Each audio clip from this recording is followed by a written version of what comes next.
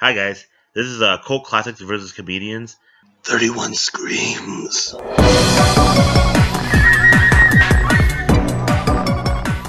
I'm Robbie Brooks, and today I'm going to talk about the 1986 cult classic Night of the Creeps. It's directed by Fred Dekker of House and Monster Squad fame.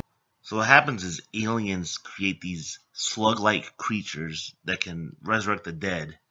Not Slither. They fall to Earth. Not Slither. They enter their victims' mouths. Not Slither. And the victims become zombies. Not Slither.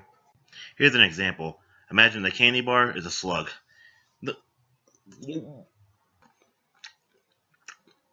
wasn't weird or anything.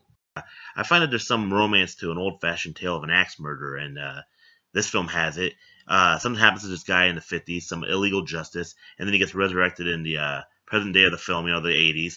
And it's a lot of fun. It's one of my favorite parts of the whole film, and it's very welcome in a what I guess someone would call it a zombie film.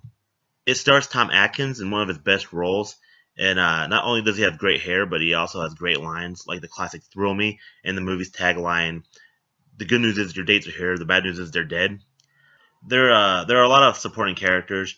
There's the crippled best friend, because every horror movie needs a young kid that can't defend himself.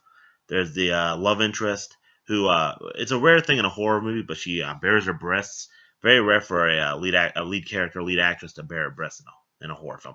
There's the usual douchey college kid that this one's played by the doofus from Mama's Family, and he plays quite the jerk.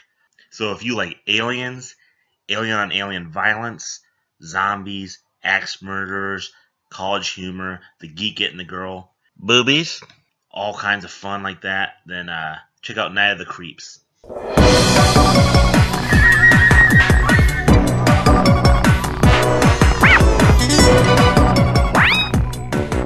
Thrill Me.